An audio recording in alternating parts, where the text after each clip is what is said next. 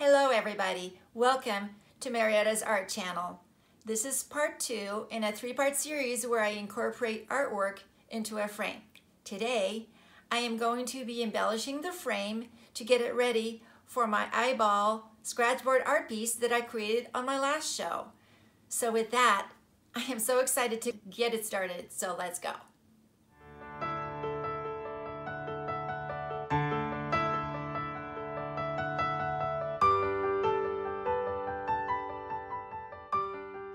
The frame that I'm using actually is a very simple little frame. I think it cost me like $5, and I am going to put little putty in there because the frame ends up having a little bit of a bunch of holes in here actually. So I'm going to move this over and I'm going to work on the inside part of the frame. So this is a really cool little thing. It's a water putty made by Durham's, and it dries really hard. It's like, basically dries like a rock.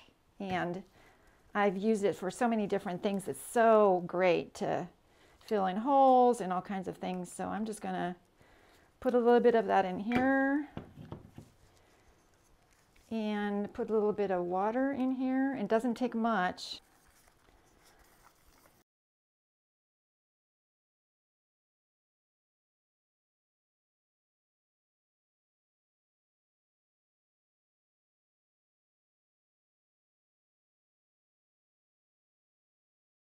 Yeah, this is looking pretty good. And it dries really quickly actually, so I don't have a ton of working time. So I am just going to fill these in.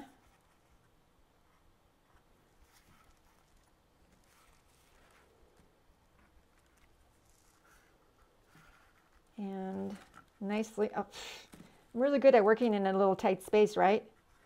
Okay, there we go. And I'm going to get rid of that. And I'm just going to take a little bit of water and just kind of work on it so it's not all over the place here.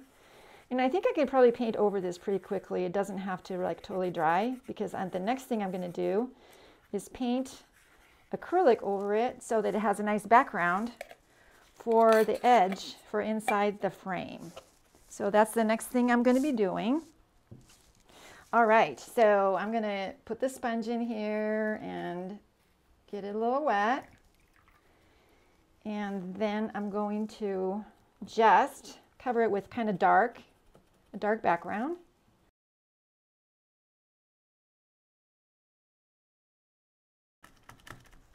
All right, so we're ready to add some lighter components. So the next thing is I'm going to do a lighter gray acrylic.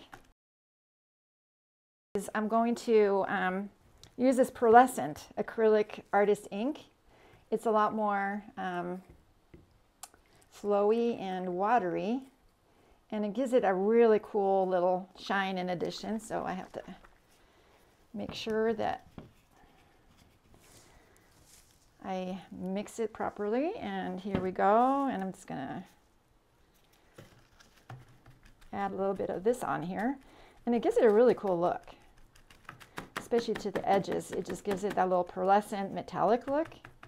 And once resin will hit it, it will just be really cool three-dimensional. So there's that, and we're gonna let that rest here. So I'm gonna heat this up, and it should be ready to go.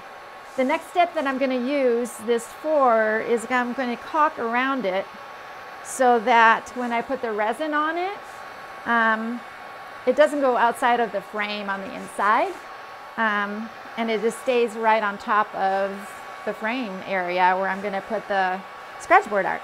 Okay, I think this is good. Okay, take 3.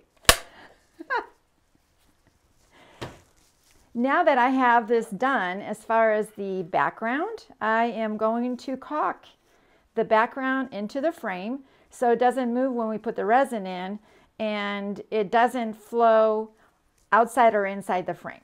So I'm going to flip the frame over and put some silicone clear caulking on the inside of the frame. And probably should take the tip off, right? Okay, well, that's probably a good idea. And then I'm just going to cock it and pop it, and it'll go around. And it's coming out pretty good here. And then I'll just fine tune it when I'm putting the other thing on. It's kind of messy, as you can see. Art is messy. And we all know that have tried art, it's messy. And anyway, I'm going to put this around here.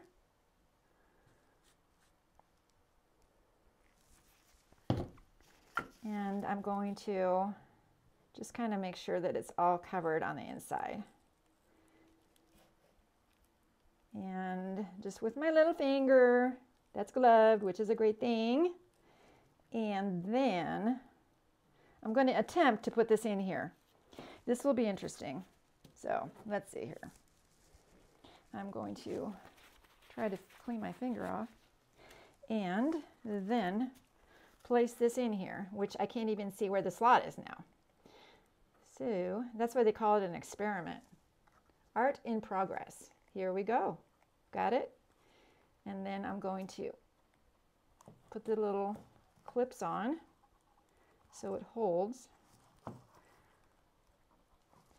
And then I'm going to remove some of this caulking from the back as much as I can. And I am going to put the background onto my frame right now. And I'm going to use a couple different colorants, which are silver, sparkly. And we're going to let that harden overnight. So I'm going to use the Stone Coat art resin this time, which takes a lot longer to harden. It takes 24 hours, but lots of working time. It's amazing. I just love it. I love it for everything. So I'm going to mix it now, and then I'll use the colorants. I'll start doing the process right now.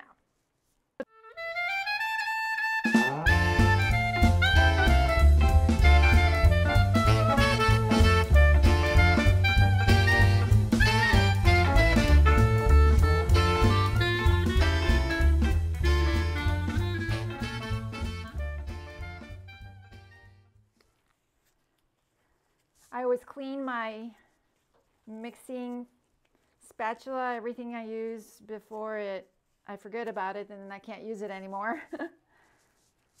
The next thing I am going to do after this is mixed, I'm going to use colorants. So the colorants are made by Marblers, and I'm going to use the dark gray, which is B103, and light gray, B106. They are pretty much the same color family. They're beautiful. They're very shiny and pearlescent when they're done and when they're used onto a clear resin. I'm not going to add a ton of it in there because I want the background that we did to show through. So I'm going to put a little bit of this powder into these cups and then add the resin because I don't want the powder to poof and then I'm breathing it in. So I first do that. Some people add the powder later and I tend to end up having it like I could tell it's in the air. So I don't like that idea. It's mica and I don't want mica in my lungs. So I'm really careful that way. I am going to add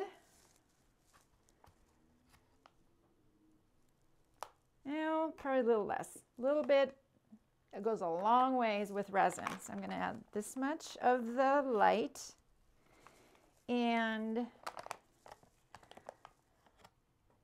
same amount of the dark. And I'm going to add most of it in there. I'm going to probably leave a little bit of the clear resin in this cup just in case I want to add a little more interest to the background.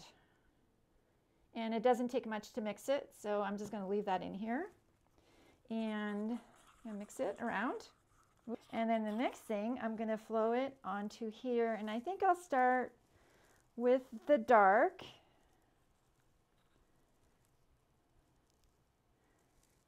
And I probably won't use all of it, but we'll just see how that all looks.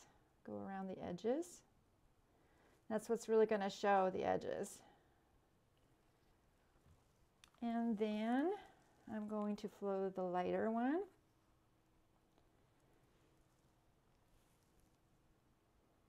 And it's so much fun watching this process because it's always beautiful. All right, so I'm going to kind of not mix it totally together, but just make sure all the edges are touching.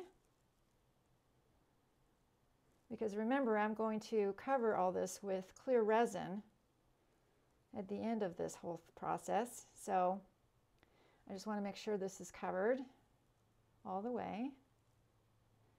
And I don't want to make it too thick or too thin. If it's too thin, it might cause some fish eyes in here, and I don't really want that either. So we'll just have to kind of play around with it.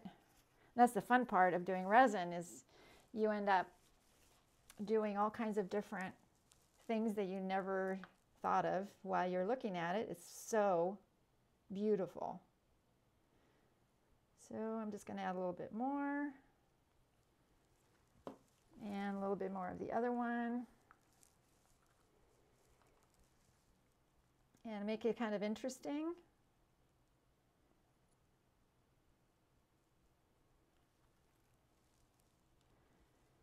And now I'm going to torch it a little bit, get rid of the bubbles. And that's when the fun begins. And then I actually like to tilt just to get a different effect. It brings out the silver particles in the resin and the mica and creates some beautiful patterns. Unfortunately, we're going to cover it up tomorrow, some of it, but some of it will stay. The other thing we can do just to make it a little more three-dimensional is we can actually add the clear on here too.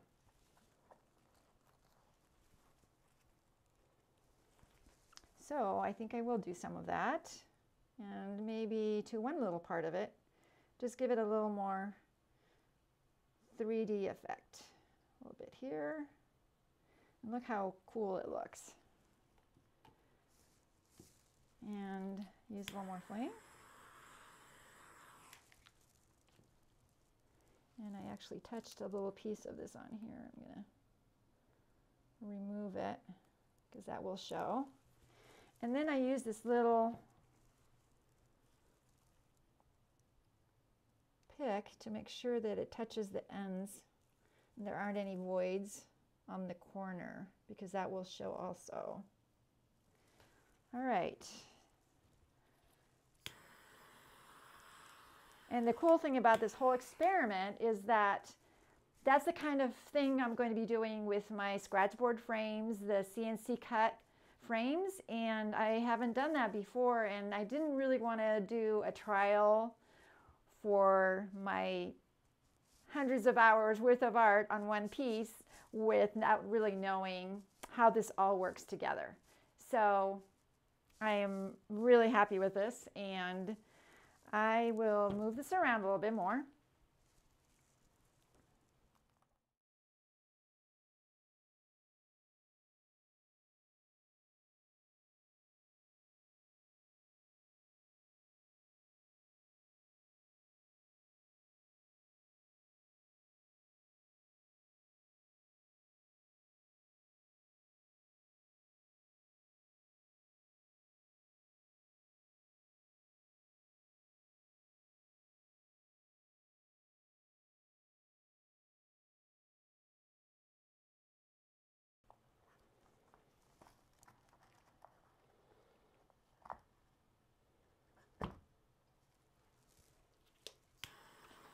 So when I was talking about Scratchboard, I am actually talking about these pieces on my wall back here, and that's another subject, and that's going to be another video.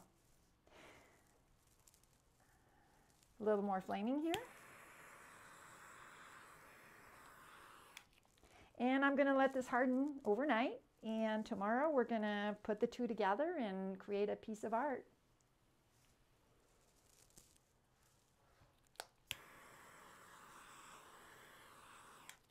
So one more step in this process, it's really important that since it's going to sit overnight or even a small amount of time, that you cover your piece because there is dust in the air, and no matter how well you try to be clean and dust free, you're never going to achieve it. So I am going to put this little piece on top and it's going to cover all of it, and now it's safe from all that dust.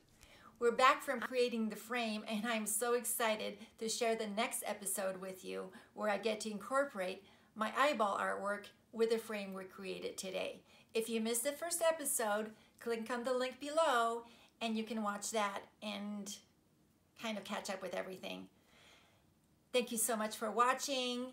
I'll see you next time. Happy arting.